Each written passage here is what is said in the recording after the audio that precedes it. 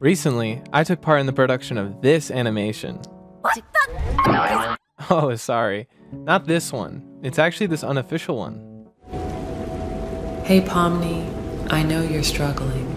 This project was fun, but very challenging in two ways. The latter half of the video shows me drawing Pomni on a Starbucks cup. Wow, look how Christmassy this cup was.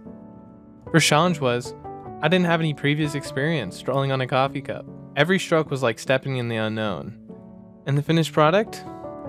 Isn't too bad, is it? I decided to turn this Pomni into a hand-drawn animation, which was the second challenge to me.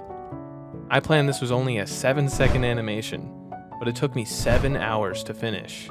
By the end of the video, we'll learn 2 simple steps to create this animation. Let's dive in!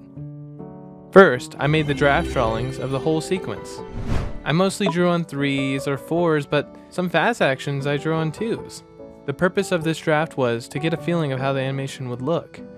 The timing and the postures did not have to be perfect for now, but this stage was very important because it gave me a framework to work on the details. The second step was to color my draft drawings.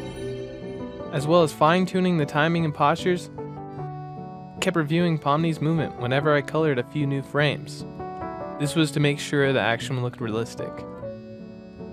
I was also able to spot the problem and fix it early. You know, it's always painful to go back when you realize a problem after you finalize everything. The animation was pretty much complete. All I needed to do was to composite the scene in After Effects. Here's the final result.